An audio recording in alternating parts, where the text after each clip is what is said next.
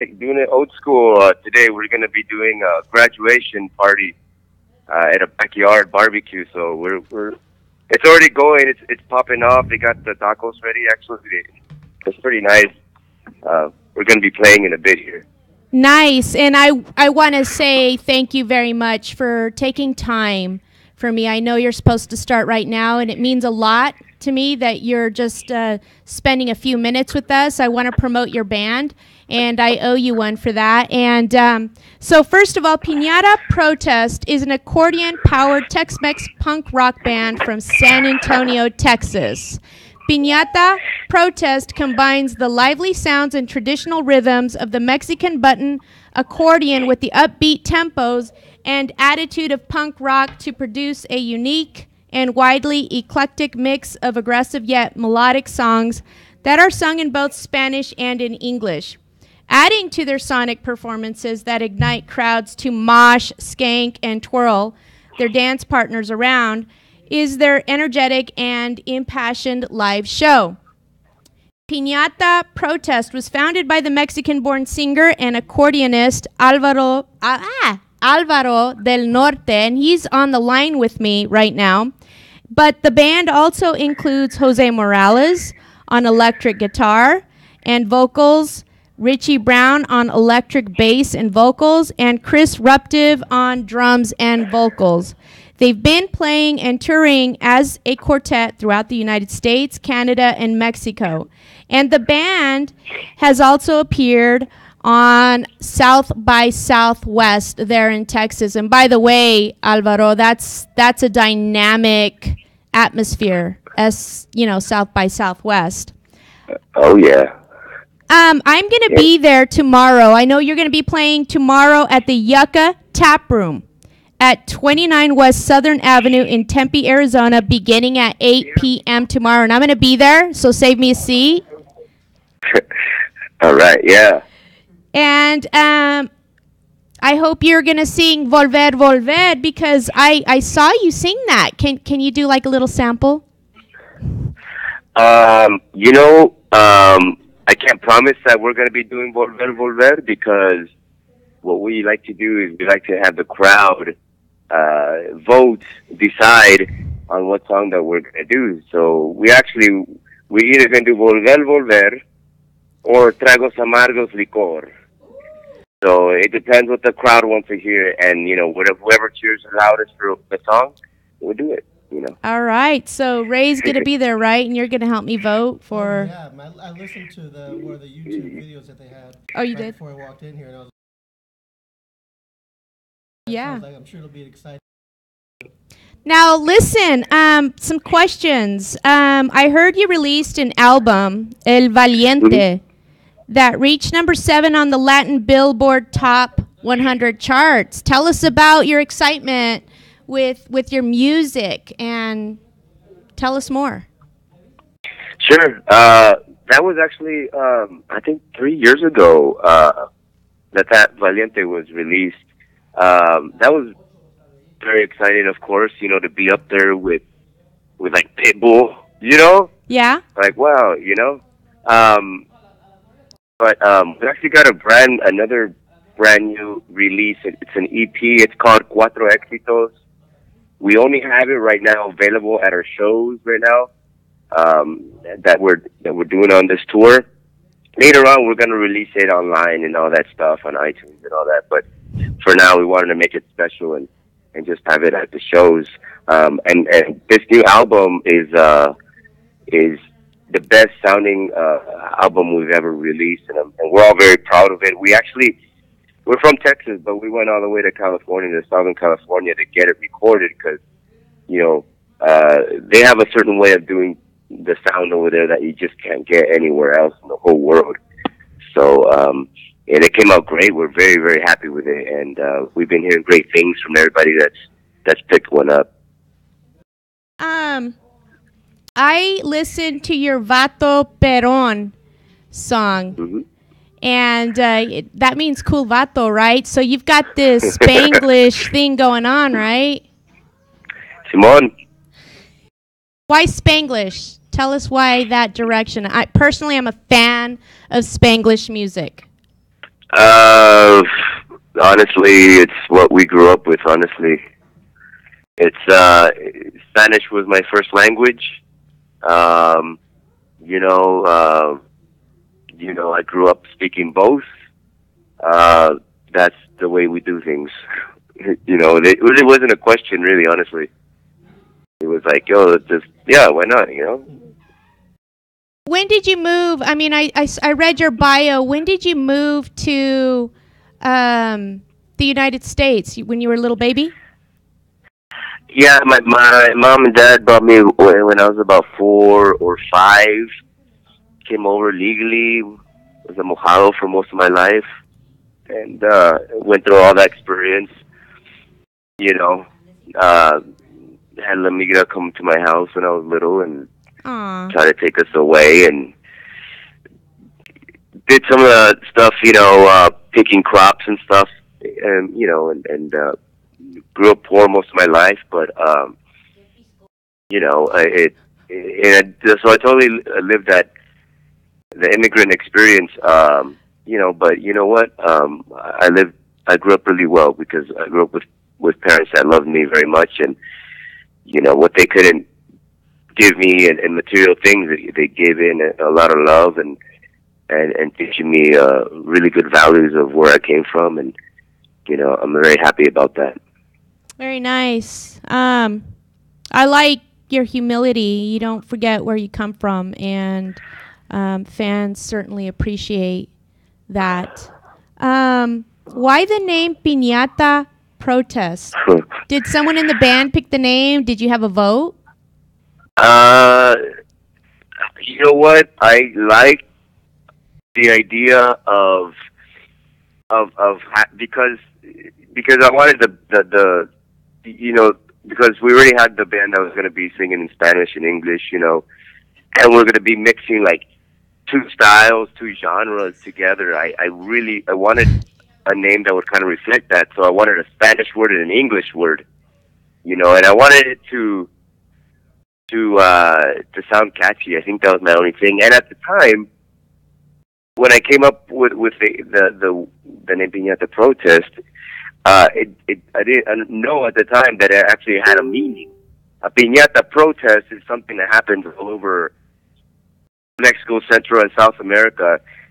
Whenever a country is not happy with the political leader, they'll make a piñata, as they're doing now in the U.S. with Donald Trump, and their figure, and they'll break it, they'll break it, and that's a piñata protest right there. But I didn't know that at the time. I love your Living on the Border song. There was a border song that I saw where you were doing an interview in Austin. And just real quick on Texas, I know you have to go. I heard the state of Texas recently passed a huge anti-immigrant bill in Texas. Is there fear in Texas? Because we had to go through that a few years back here in Arizona. What's the climate like there? And how are you dealing with that as an artist with gente who feel down and out? Um, you know, um, we've heard a lot of the stories, a lot of the really ugly stories that came out of Arizona, and I think it's been invigorating a lot of people to get more involved. Everything that's been going on lately in the government, from a state level, local level, to state, to the federal level, I think a lot of people are waking up and recognizing, hey, if I don't get involved, people are gonna mess with our lives and do some terrible things, and I see that as a positive. But I think the mindset in Texas right now is we're bracing ourselves, for these nightmare scenarios. Right now, ICE has been pretty rampant in Austin, Texas, which is about an hour from our city of San Antonio. And we've heard the stories of families being taken away in the middle of the night and mistreated, kids being separated from their families. It's getting pretty ugly. I think as an artist, I mean, I don't, I kind of, feel like, man, like my hands are sometimes tied because, you know, I'd rather be like a lawyer and be, you know, or a politician and be trying to do something that way. But at least as an artist, I feel like, I think at the very least, if I can, spread the word to those who maybe don't recognize, you know, what's really going on and how it affects, you know, Latinos especially. I think, to me, that's my goal. You know, I just want to help have others empathize with what's going on. All right. Well, thank you so much for spending a few minutes with us. I know that you have a private event, and when we disconnect on the line, we're going to play your song, and I will see you tomorrow. Before you go, is there anything you want to say to our audience here in the Southwest? Where can they find you on the net? Yeah, we're all over the internet. We're on Facebook, Instagram, Snapchat, all that. We got a website, pinataprotestband.com. You know, right now we're on tour, so right now would be, you know, great chance to go check us out. So, and thank you for all those who've been coming out to the shows or planning to go out. We're very excited about this new album, and the shows have only gotten better and better.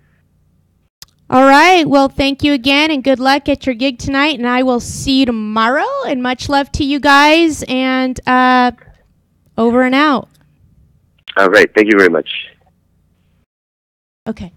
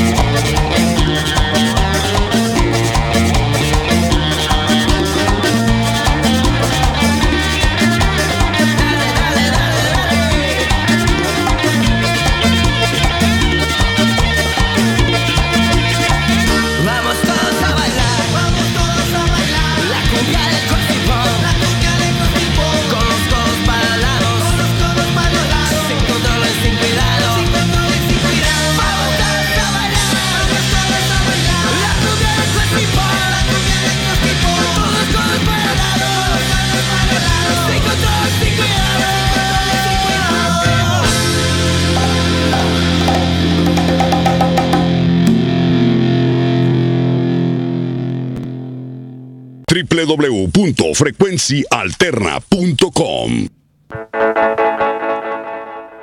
All right, that was Piñata Protest, and with me to my left is Ray Ibarra Maldonado, and he was the lawyer that is defending a mother who was deported, and she has children here in the United States. And Ray, what did you think about Alvaro, his story, what's going on with Texas, because they're implementing this anti-immigrant law, and you heard him. What did you Right. feel about what he was saying? First of all, I was just inspired by his story, by his humility, by his willingness to still go forward and do something that Latinos, Mexican Americans, Chicanos don't often get into, just their genre of music.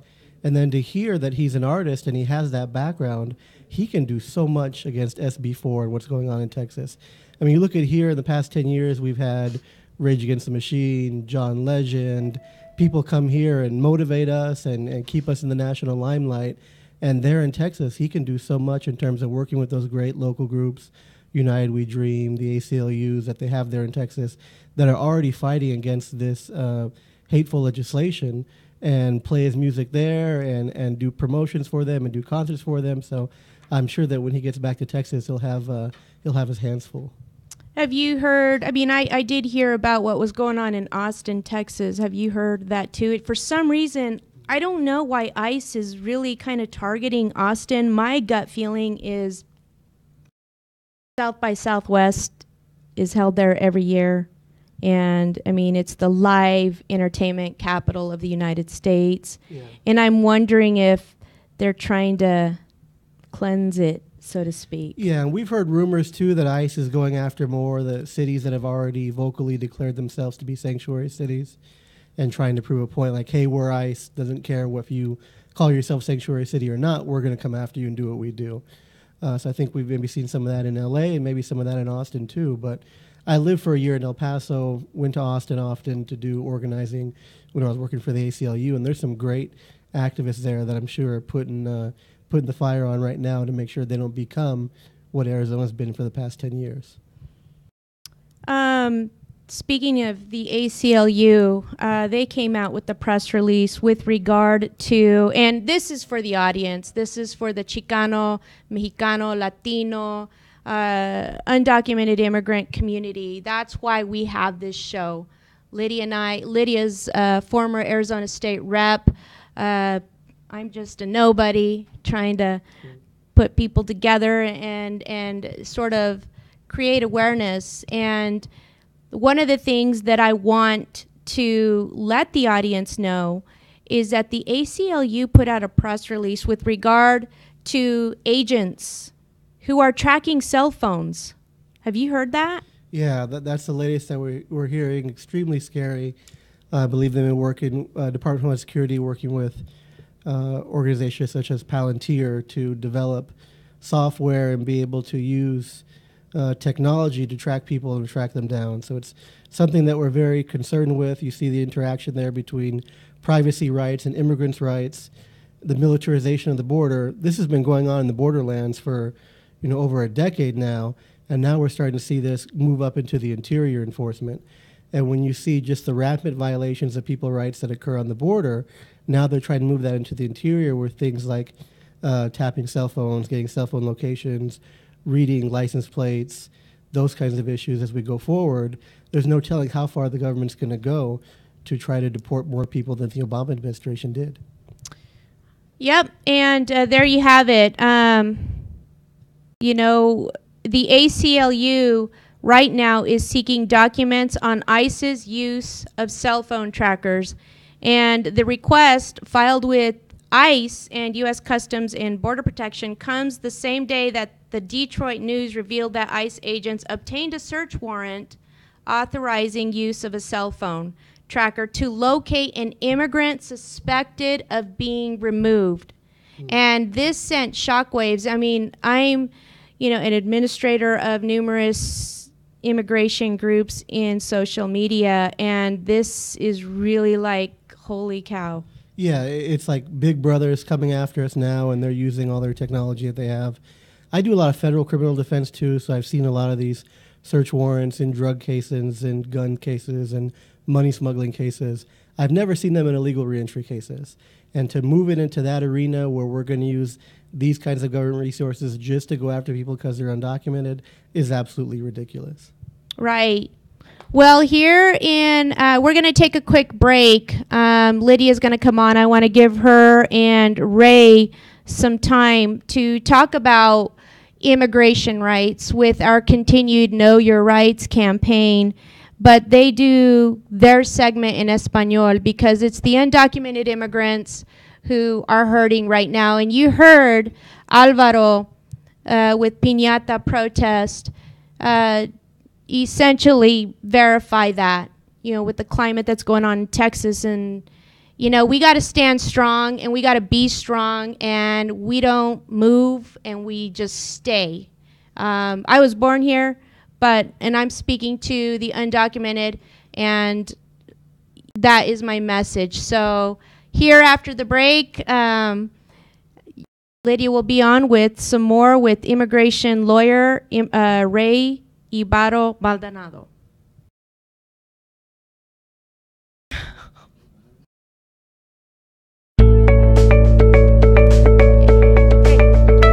Giving you some more time.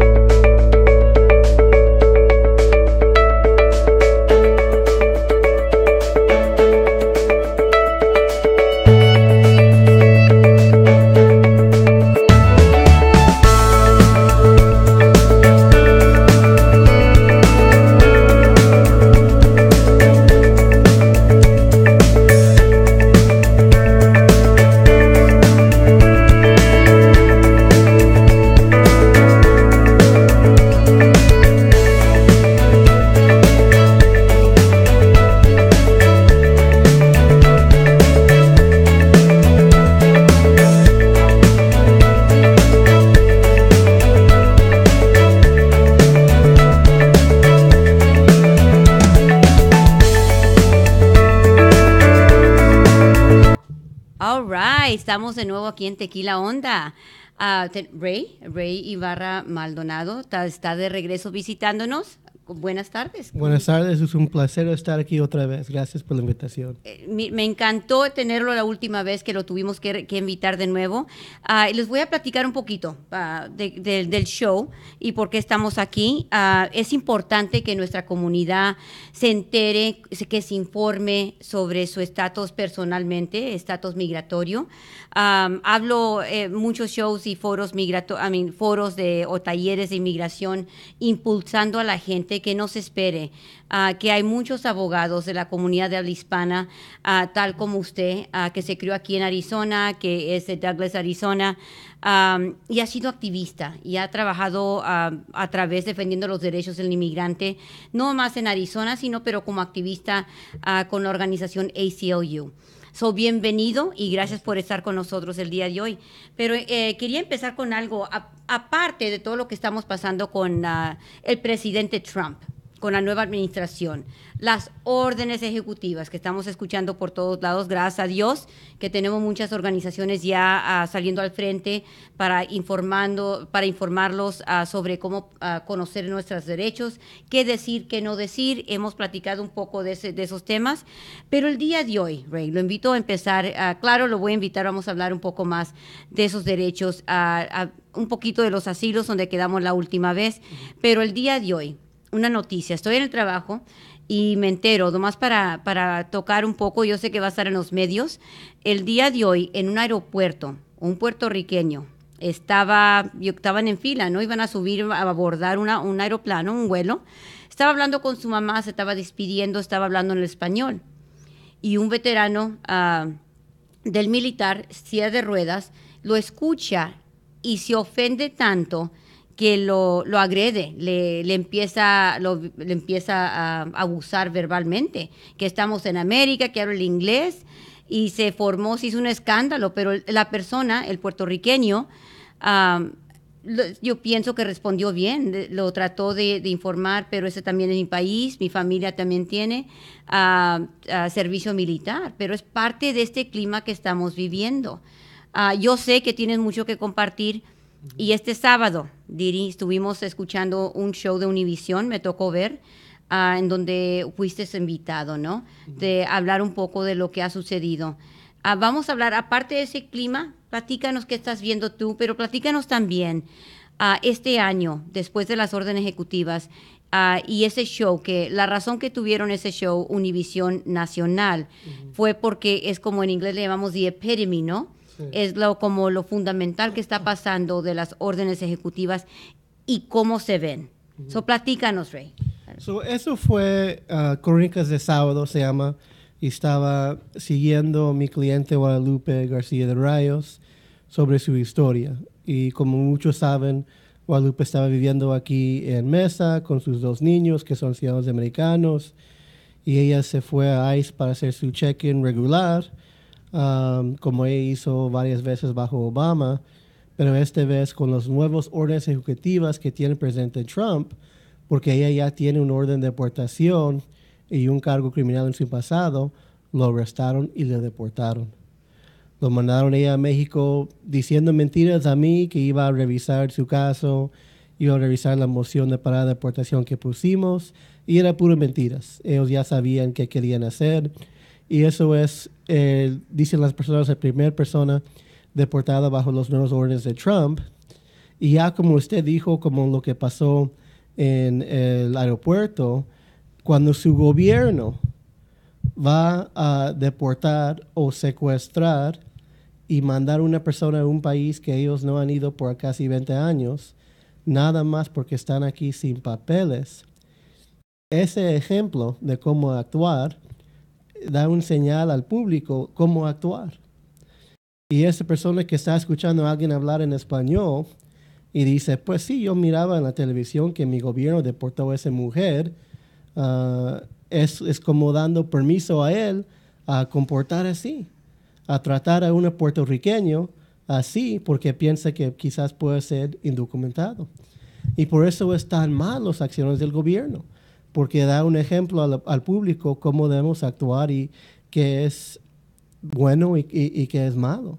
So, vamos a ver, desafortunadamente, más acciones como esas en contra de nuestra comunidad durante los siguientes 2, 3 o dependiendo de cuánto tiempo más está Trump ahí, porque es obvio que el gobierno va a seguir deportando personas, poniendo eso en la televisión y da señal al público de ser más agresivo en contra de nuestra comunidad. Y sabes que cuando pasaron las órdenes ejecutivas, tengo una amiga, un shout out, Coti, si nos está escuchando por ahí. Ella vive en Mesa, Arizona, vivía aquí en el West Side. Sintió inmediatamente, después, el día que anunciaron las órdenes ejecutivas, ella normalmente, como tú y yo vamos al supermercado, le tocó ir esa tarde, como cualquier otro día. Y en la fila hubieron comentarios. Le dijo Lidia, no supe responder, me dio sentimiento. ¿Cómo me está pasando esto en mi comunidad? Y así empezó, ese fue el primer día. Yo cuando voy a la, ¿cómo se dice? Al post office aquí, hombre, al correo, al departamento de correo, tenemos personal. Yo sé que son empleados federales, pero ninguno habla inglés y estamos, en Maryville, como si estuviera yo en el sur de Texas de nuevo. Estoy en fila, todos enfrente de mí, estamos como 20 esperando, todos hablan español y muchos de ellos, lamentablemente, puro español, no inglés, y les pido, y no hay nadie, no hay nadie que les pueda traducir, so ahí me la paso y una tardecita ayudándoles a traducir.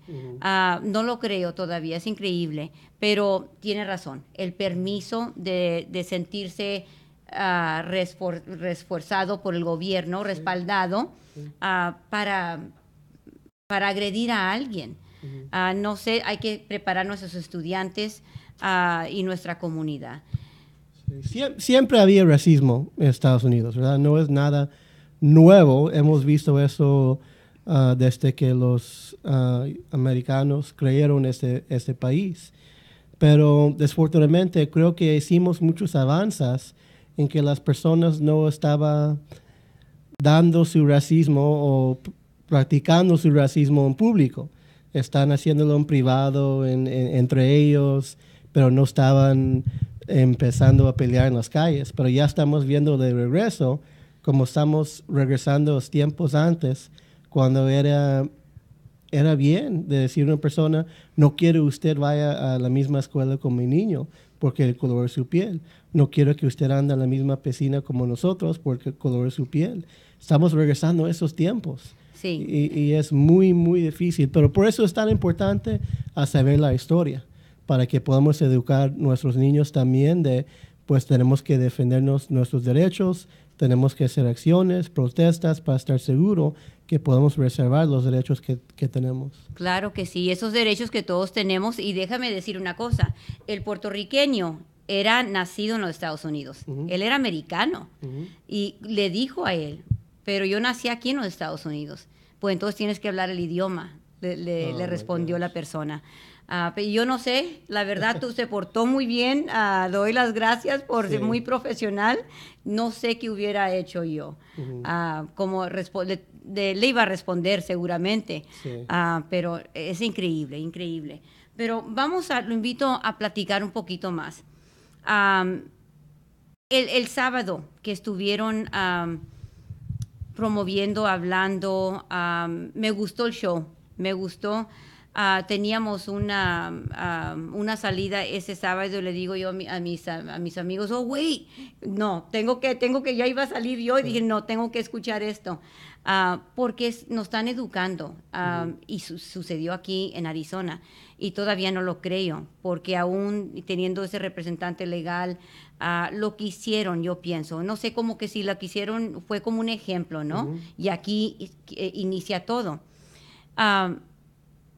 ¿Qué podrías tú ofrecernos a mucha de nuestra gente? Porque hay personas que están ahorita en trámite, que están yendo a corte, que se están reportando, tienen permiso de trabajo.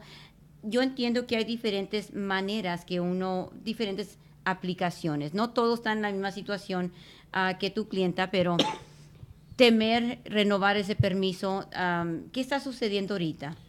Es cierto, cualquier caso es completamente diferente basado en los detalles del caso. Pero lo que debemos tener más cuidado son personas que ya tienen una deportación, pero que tienen cita todavía con ICE. Porque ICE está arrestando más gente que arrestó durante el año pasado en los mismos meses. Ya sabemos eso es la realidad. ¿Y cómo están haciendo? Pues principalmente lo está agarrando las personas que van bajo su propia voluntad a la oficina de ICE para decir, aquí estoy.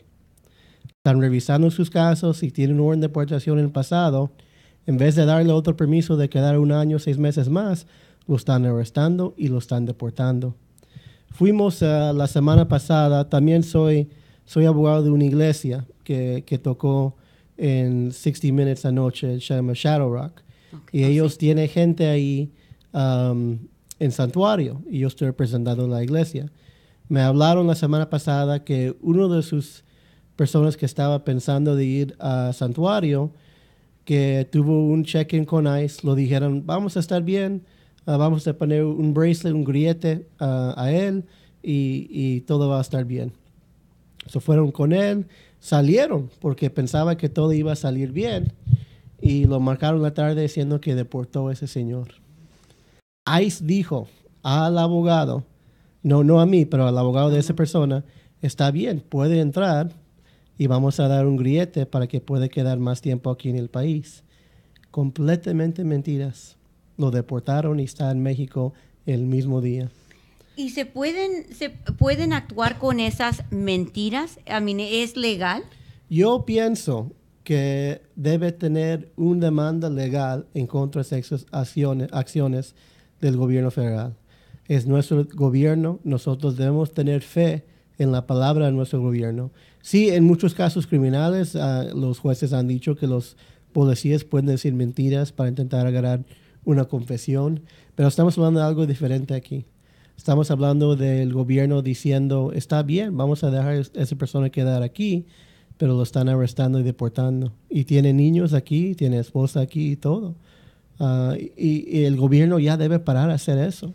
No debemos tener un gobierno que dice mentiras directamente a abogados, a personas profesionales. Debemos tener respeto entre el sistema de ley, decir la verdad entre nosotros, al mínimo. Sabes, Ray, y cuando yo hablo sobre el sistema judicial, tengo mucha fe en las cortes y déjame explicarme, porque aún he escuchado y veo a veces, no todos los casos en donde tenemos tal vez un juez que es obvio que está actuando con falta de ética, falta de profesionalismo, falta totalmente de parte.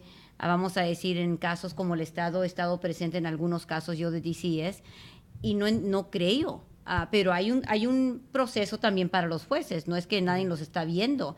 Y yo pienso que como hispanos tenemos que imponernos a quejarnos, a llenar, a tomar ese documento, a responder, a defendernos a todos niveles, no más en las cortes, sino en los distritos escolares. Tenemos derechos. Y estabas hablando y estoy yo también pensando, lo que me hizo pensar en el DC es que hay una madre joven, vamos a decir, para no entrar al detalle, la pidieron, la invitaron a hablar, que le iban a hacer un ultrasonido, un false pretenses, ¿no? Con mentiras. Pero ella dijo, no, pues claro, quiero que me revisen a mi bebé de 6 meses. Entra y le dicen como que que querían, deja el bebé aquí, ¿no? Vamos a pasarte a la sala y el bebé no puede entrar. Pues no lo puedo dejar aquí, no tengo confianza, no lo puedo dejar solo. Era un niño. Pues al momento que ella deja a su bebé en una portabebé que le trajeron, se lo quitan de las manos. Haz de cuenta, antes no sé, lo único que no quisieron hacer es tironeárselo, jalárselo de los brazos. Me da hasta escalofrío todavía. La jovencita agarra un abogado y el abogado de parte, el defensor público, pues como actuando parte, no puedo acusar, pero actuando de parte de nomás llenando los papeles en vez de defensa. Ella vio eso y la jovencita pudo defenderse, pidió otro abogado de habla hispana y le tocó uno que conozco. Espero, tengo buenas esperanzas, pero de nuevo, no entiendo cómo van a violar la ley. Escuchando que el DCS tiene que tener una orden de cateo. Por eso preguntaba en el último show yo de esas órdenes de cateo también y cómo sé si es verdadera. Yo no sé qué hubiera hecho yo si yo estuviera en el lugar de esa señora, pero nos están mintiendo, hace cuenta. Completamente, sí. Ven para acá con un pretexto y sucede otra cosa. Sí, y eso me estoy recordando de otra historia que pasó en las últimas 2 semanas. Unas personas vinieron a mi oficina diciendo que fueron arrestados por la policía, habló a ICE, pero cuando vino ICE, ellos no dijeron nada, pidieron un abogado. Dijeron, no queremos contestar nada.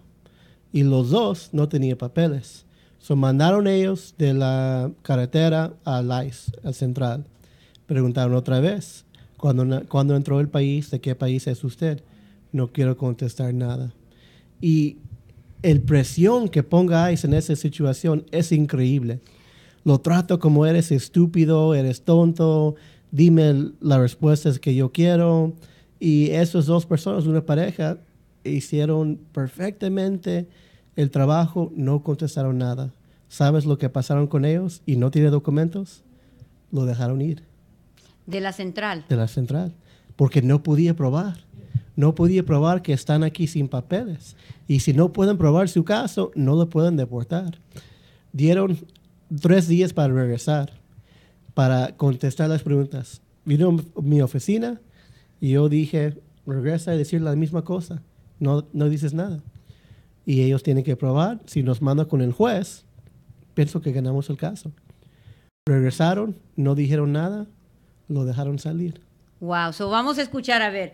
La persona fue detenida por el departamento de policía, estaba ICE, le hablaron a ICE, le hicieron las preguntas de si tenía estatus migratorio, papeles o algo, como se lo hayan preguntado, y dijeron que no querían contestar las preguntas, querían un abogado, nomás no quisieron contestar las preguntas, se los llevan a la central de inmigración de ICE, le vuelven a hacer las preguntas, no quiero contestar nada, los tuvieron que dejar ir, porque tienen el deber de tener que comprobar ellos que están sin documentos en el país, ¿no? Sí, probablemente el 99% de los casos de migración perdimos porque la persona dice, soy de México, entró en 93, no tengo papeles para estar aquí, no tengo nadie que me puede poner una petición.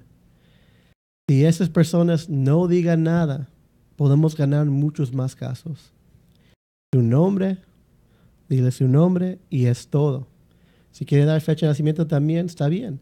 Mira, y no va a funcionar para todos, porque si mandaron a hacer las huellas y si fue arrestado antes y antes usted tiene deportación o tiene una aplicación con migración cuando usted dijo que era de México, eso no va a funcionar. Va a salir la información, Sí. no la van a tener. De ¿no? todos A la modos, mano. con las huellas va a salir la información. Si fue arrestado antes. Si está limpio, si nunca fue arrestado, si nunca mandó una aplicación al gobierno diciendo su país de origen, es posible que lo puedan dejar Vamos salir. a decir que estoy en la central y me están haciendo las preguntas y no he contestado yo nada y no quiero, pero lamentablemente sí me han detenido antes, no sé, cruzando, lo que haya sido, salen el record con las huellas, pero todavía no quiero contestar nada, pero yo quiero poder pelear eso. Sí. So, todavía tiene derecho a preguntar, de hablar con un juez de migración y con un abogado antes de contestar cualquier pregunta. Y yo recomiendo eso, aunque ellos están diciendo, aquí está la evidencia, sabemos que usted entró en 93, sabemos que usted tiene una salida voluntaria en 93. Quiero hablar con mi abogado, quiero hablar con un juez de migración. Si no tiene orden de deportación, tiene derecho a ver un juez de migración si tiene más de 2 años aquí. Antes era 14 días, pero es otro tema que no tenemos suficiente tiempo hoy, pero tiene derecho a ver un juez de migración. Si tiene orden de deportación en el pasado, desafortunadamente no hay derecho de hablar con el juez. Pero si tienes miedo a regresar a su país de origen, por ejemplo, fue deportado en 2010, pero cuando regresó a México, lo pegaron, lo violaron, lo hicieron cosas malas porque eres parte de un grupo político, eres una religión diferente, orientación sexual, y regresó al país saliendo de esa violencia, usted puede pedir lo que se llama miedo creíble o miedo razonable de usted tiene miedo de regresar a su país y quiere hablar con un juez de inmigración sobre eso. Es la única manera que puede quedar si ya tiene orden de deportación. Y ese miedo creíble, ¿estamos hablando del asilo? Sí, El asilo. ese es el camino a asilo. Okay. Pero legalmente es un poco diferente. Una persona que tiene deportación no puede aplicar por asilo, pero puede aplicar por, se llama withholding of removal o la Convención en contra de tortura, pero es casi igual que asilo. Okay. ¿Y cómo? Porque platicamos un poco la vez pasada y hasta yo cuando escucho el asilo y el hecho de que no lo entendía bien o cómo fue utilizado por muchas personas, vamos a decir, en durante el 2001, durante la 245I, había personas sin escrúpulos, vamos a decir, que le querían quitar el dinero a la gente o le quitaron el dinero y les prometían que les iban a arreglar permiso de trabajo y no te decían cómo. Y la gente, con tal de poder tener una esperanza, pues mira, aquí te van $5,000, le llenan el permiso de trabajo, pero no sabían ni cómo, a través de qué aplicación, no entendían. Nos dimos cuenta en muchos de los casos que fue a través de asilo político. Y es una, vamos a decir, una aplicación o una oportunidad en donde el mexicano, especialmente en aquellos años, no calificaba porque no estábamos en crisis o guerra el país. Hemos visto los Guatemala, otros estados, otros países de Latinoamérica en donde tienen esas crisis políticas y en donde han podido arreglar de esa manera, pero desgraciadamente. Todavía estamos viendo eso. Todavía. Yo tengo un cliente ahorita que yo lo puedo llevar a Florence a hablar con él, que fue un abogado, no aquí en Arizona, en otro estado, y dijo, tengo 20 años aquí, ciudadanos, quiero arreglar por la ley de 10 años. El abogado dijo, firmar, no sabía, no tenía ni una idea de lo que estaba firmando. Lo mandó el paquete de asilo por un mexicano, fue negado, pero cuando se niega la aplicación de asilo, le mandó con el juez de migración. Pero cuando le presentaron con el juez de migración, lo negó su caso. Realmente porque no fue preparado bien por el abogado el caso de cancelación de la ley de los 10 años. Y lo deportaron. Lo deportaron, estaba separado de su familia y intentó regresar ilegalmente. Y está dando tiempo en prisión nada más porque regresó al país para intentar ver su familia. Se llama una reentrada. Desafortunadamente, sigue siendo los abogados aplicaciones de asilos por mexicanos que no califican, nada más para dar un permiso, nada más para ir frente con el juez por la ley de los 10 años. Quiero clarificar eso por la comunidad. La ley de los 10 años no es el camino bueno para la mayoría de las personas que pueden calificar. Tiene que tener más de 10 años en el país, hijos ciudadanos americanos, que van a sufrir daño extremo si usted es deportado. No es cada persona que tiene un niño va a agarrar una residencia. Su niño tiene que sufrir daño extremo, como por ejemplo ellos tienen cáncer, ellos tienen una enfermedad muy grave, y ellos no pueden vivir en México. Por la mayoría de nuestros paisanos eso no es suficiente, nada más tener niños. Y nunca queremos mandar aplicaciones de asilo falso nada más para presentar con un juez. Claro. Esa es la cancelación de removación. Exacto. Y he escuchado también ahí, alrededor de esas aplicaciones, familias que tienen niños ciudadanos y que tengan vamos a decir, problema en educación, o sea, un problema de aprendizaje y los tienen bajo un plan. Les llaman los IEPs, Sí. porque son una categoría donde tienen un plan individual en donde cómo lo van a ayudar a desarrollar académicamente. Eso sería bueno, es que el niño no está bien, necesita la ayuda de su familia o de su papá o la mamá, no sé a quién esté en cuestión de deportación. Sí. Eso yo pienso, depende de cada caso, obvio, pero yo pienso que probablemente no es suficiente eso nada más para calificar por la ley de los 10 años. Obvio, si estás arrestado y está en proceso de deportación, vamos a poner esa evidencia, pero tiene que ser algo más extremo que eso. Eso quizás nos pueda ayudar, pero también tenemos que recordar que mucho de nuestra comunidad tiene esos planes individuales porque habló español primeramente en la casa, ¿verdad? Y lo quieren castigar, como quieren tratar nuestra comunidad como tenemos un problema mental, Sí. porque estamos aprendiendo otro idioma. Yo trabajaba mucho antes con Chicanos por la Causa y estaba haciendo mentoring a chamacos que estaban en elementary school y en middle school. Y había varios de mis niños que estaban muy inteligentes, muy amables, pero tenía estos IEPs porque pensaba que había algo mal con ellos. Y era difícil decir a los papás, traduciendo por los trabajadores de la escuela, su niño tiene un problema mental. No tiene nada de eso. No, eso es otro tema, pero nuestro sistema de educación está haciendo algo horrible por nuestros niños y tenemos que completamente revisar la manera que damos educación aquí en Arizona también. Ese es un tema sumamente importante para mí y tú lo traíste a la mesa, pero sí, ahorita tenemos tantos, miembros de mesas directivas que podemos influir y podemos dictar, podemos cambiar pólizas, podemos hacer lo que necesitamos que hacer. Y no lo estamos haciendo. Me consta. Se requiere mucho más entrenamiento y todo. Llevamos muchos años y con cada día, con cada mes, con cada semestre estamos pasando a niños a otros grados sin poder leer, escribir y hacer matemáticas a su nivel. Un gran otro tema, y me gustaría invitarlo porque ese es un tema que ya yo no soy experto en eso, pero siempre quiero dar mi opinión en cualquier cosa que yo pienso. Tiene una relación a migración y el sistema de educación sí tiene relación a migración.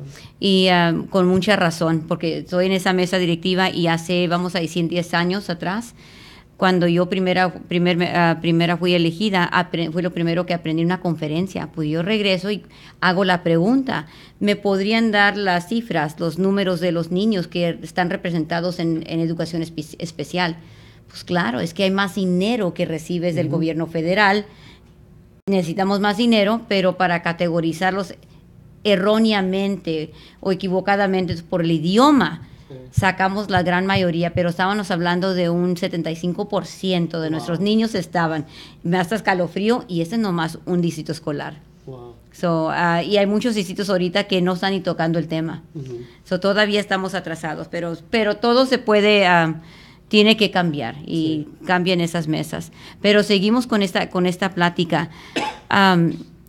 El clima, órdenes ejecutivas, el asilo, las varias maneras que podemos aplicar. Tocamos de conocer sus derechos. lo que está sucediendo alrededor. La persona tiene que mantenerse, aunque quiera explicar, tiene que mantenerse callado.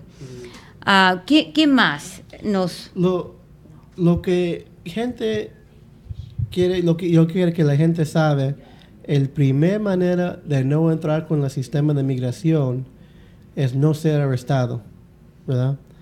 A veces tenemos clientes que lo estamos arreglando, estamos haciendo algo, vamos a agarrar los papeles, pero recibimos una llamada que está en la cárcel porque manejó borracho, porque pegó a su esposa o su esposo. Esas son las dos maneras principales que nuestra comunidad se enfrenta a los casos criminales. También manejando sin licencia.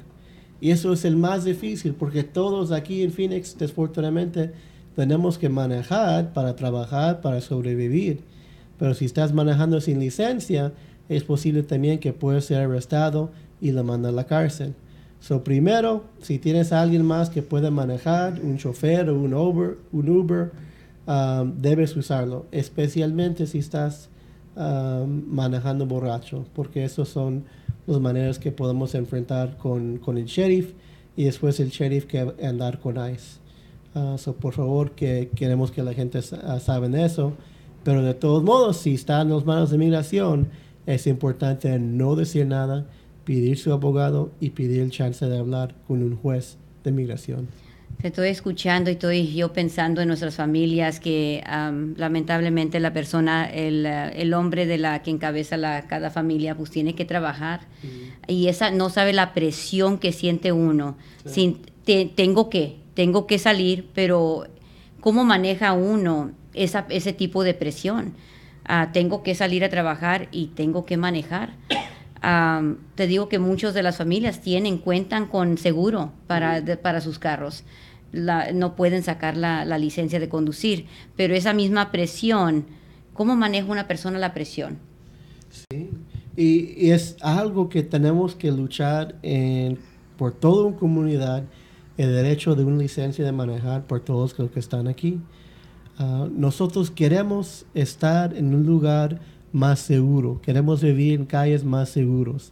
Si una persona no tiene licencia de manejar, no tomó un examen, probablemente o posiblemente no tiene aseguranza o su aseguranza es más alta porque no tiene licencia. Y no hay manera de probar dónde vive la persona, si hay un accidente. Y también se corre más las personas que no tienen licencia porque saben que no tienen licencia. Eso es un tema de seguro de Estado que debemos dar la oportunidad a cada persona que está aquí a intentar agarrar una licencia de manejar. No sé si le ha tocado, pero a mí me toca diario aquí. Me frustro, pero a la vez conozco. Llegas a un four-way stop, ¿no? 4 stops. Mucha gente, pues yo sé a quién le toca el turno y cómo es que funciona.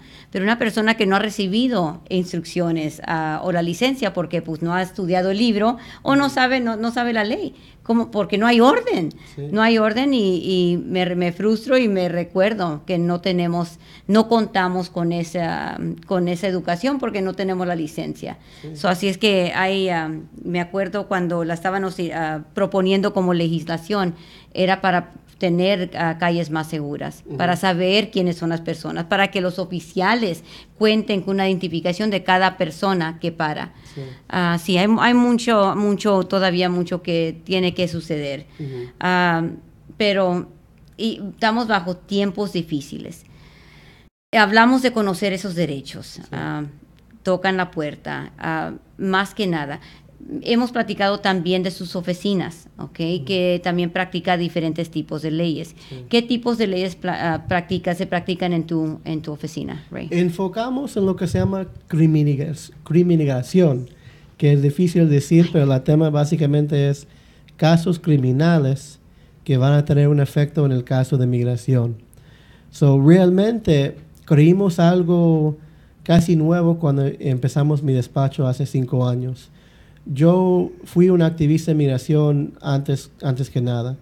Cuando fui a escuela de leyes y graduó, mi primer trabajo como abogado era de migración. Después fui como defensor público a hacer casos criminales a nivel de estado.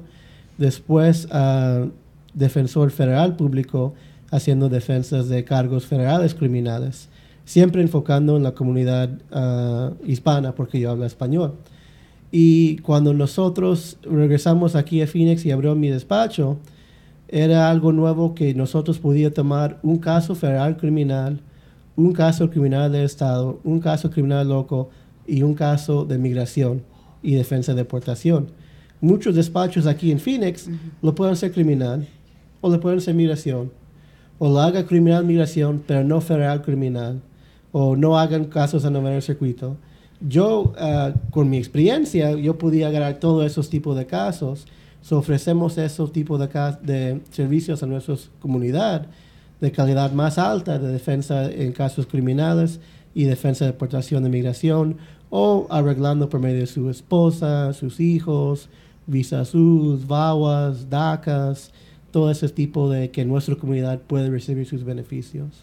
Y eso es muy importante, Ray, te estoy escuchando y estamos hablando de defensa, ¿verdad? Defensa de todos tipos, pero cuando yo hablo con la gente y muchos me dicen, ay, pero es que yo tengo esto, o mi esposo tiene esto, me dijeron lo otro, le digo, cada caso es único.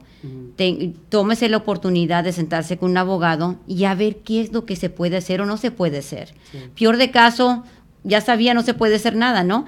Pero siempre y cuando nos demos cuenta, vamos a decir, llevamos el caso, va a corte, no sucede, o sea, pierde el caso, ¿no? Lo ordenan deportado. No quiere, ahí mismo se puede meter una petición, ¿no? Para apelar, sí. Uno para apelar. So, todo caso se puede apelar y aún si me niegan, puedo llevar ese apelar todavía a otro nivel, ¿no? Sí, si es un caso de migración, apelamos al BIA en Virginia, después noveno circuito, después Corte Suprema. Si es un caso criminal, apelamos a Corte Superior, Corte Suprema, después noveno circuito. Y yo creo que es muy importante que nuestra comunidad sea informado cuando está buscando un abogado. No va a la primera revista que tocas, la primera abogado que dice consulta gratis y firmar contrato ahí. Yo siempre digo, hablar con 3 abogados. Yo digo a las personas que vienen a mí, no quiero firmar un contrato hoy, quiero que usted haga 2 opiniones más, a ver si yo estoy diciendo la cosa correcta que ellos están diciendo, o si alguien está cobrando menos, alguien está cobrando más, alguien que tiene más experiencia. Una cosa que estoy haciendo en mi oficina ahorita, estamos haciendo una página de cómo entrevistar a un abogado de inmigración, porque queremos dar eso a la comunidad para que puedan hacer las preguntas correctas. Porque en todas las consultas que yo he hecho los últimos 5 años en mi despacho, probablemente unos 10 personas hicieron las preguntas bien que debe hacer entrevistando a un abogado. No estás ahí nada más pidiendo ayuda. Usted está entrevistando a la persona, el despacho, que puede cambiar su vida, por bueno o por malo. So, quiere estar seguro antes que entregue su dinero que tiene la defensa que necesita. Gracias por eso y ojalá que nos compartas esa página, claro, para poder ponerlas en nuestras páginas y anunciarla también, porque claro, este programa es para informar, para educar, para prepararnos y tenemos todo derecho, estamos pagando, queremos poder tener un servicio de calidad. Exacto. Y para hacerlo, y tú sabes que si yo no cuento con esa preparación, pues me voy a sentir que, ¿por qué voy a hacerle yo preguntas al abogado? So, así eso nos ayuda un poco. Y Ray, puedes pararme en cualquier momento, pero ¿cómo es que nos podemos comunicar contigo? Sí, me puedes marcar en la oficina, es 602-910-4040, el número está aquí en la pantalla. También nos puede comunicar por Facebook, también página de internet abogadoray.com. Y me gusta escuchar de la comunidad, me gusta ayudar a la comunidad.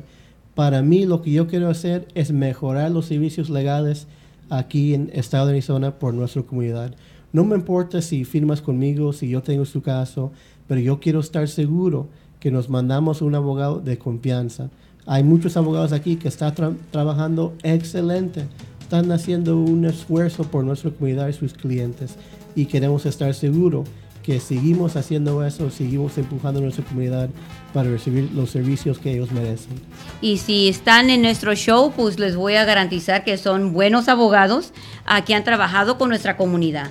So, gracias Ray por habernos acompañado y lo vamos a traer. Mira, cubrimos los asilos, conozca sus derechos, hablamos de todos tipos de casos, ojalá que nos podamos traer de nuevo para otro tema Claro que sí. en el futuro y gracias por darnos ese tiempecito, ¿no? Gracias a ustedes. Gracias.